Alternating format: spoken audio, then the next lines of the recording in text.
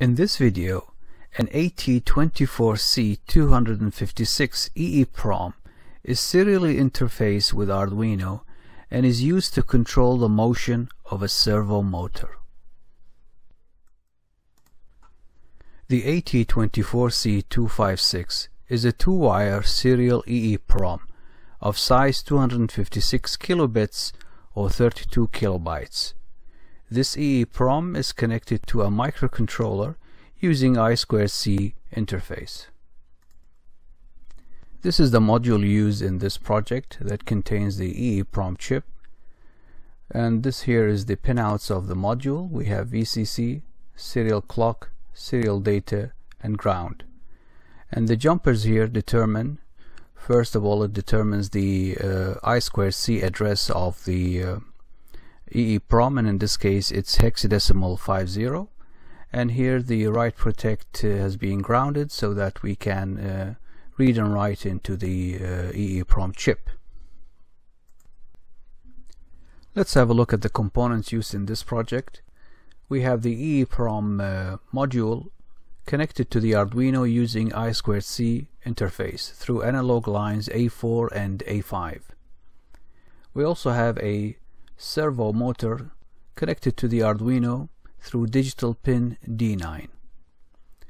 A potentiometer is also connected to analog line A3, and two LEDs connected to two digital pins of the Arduino.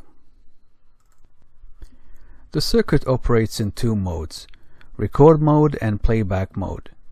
In the record mode, the red LED turns on and the user changes the pot value, which in turn is translated into angular positions between 0 and 180 degrees.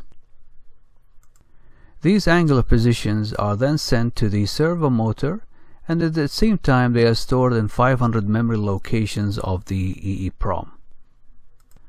When recording is done, playback begins and the blue LED turns on, and the stored angular positions are sent again to the servo motor to replay the 500 angular positions.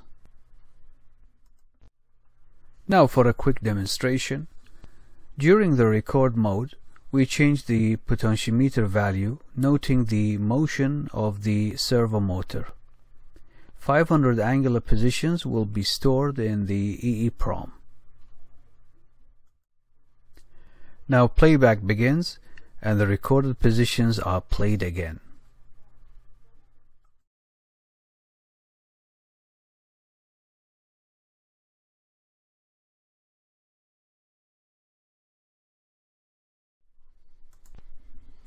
Let's have a look at the C++ code used in this project.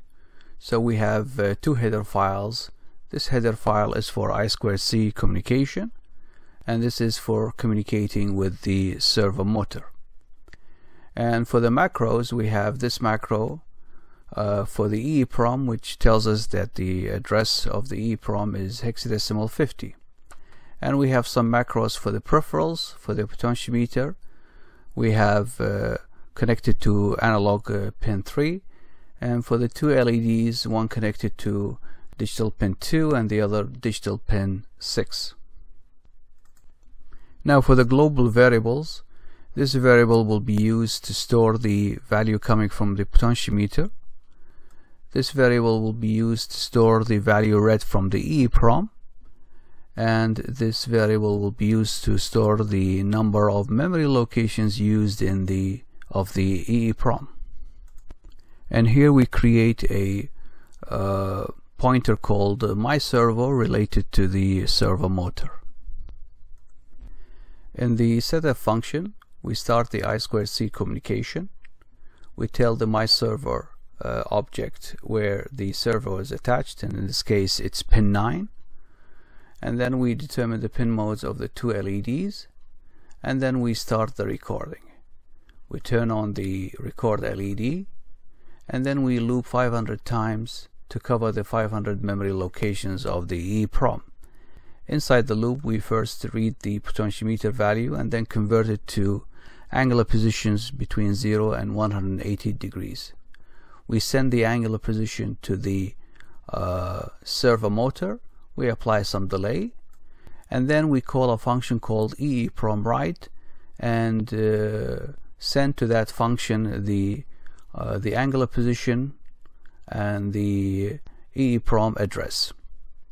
And this loop continues for 500 iterations, and then when it is done, it means we have stored all of the angular positions in the 500 memory locations.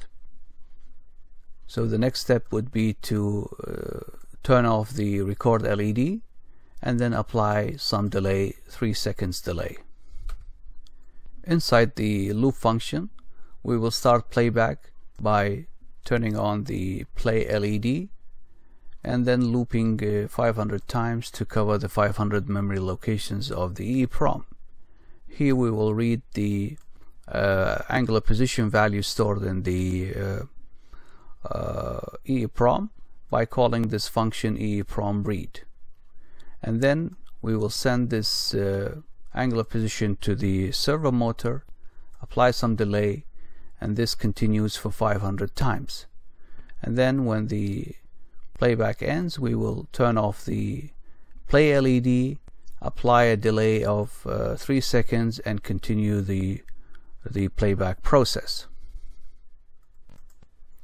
Finally, we have the functions used in the code.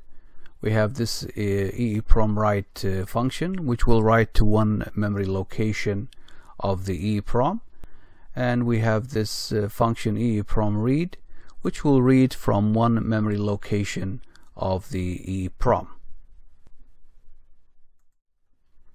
Having external storage for your Arduino projects is very useful, especially in data acquisition applications.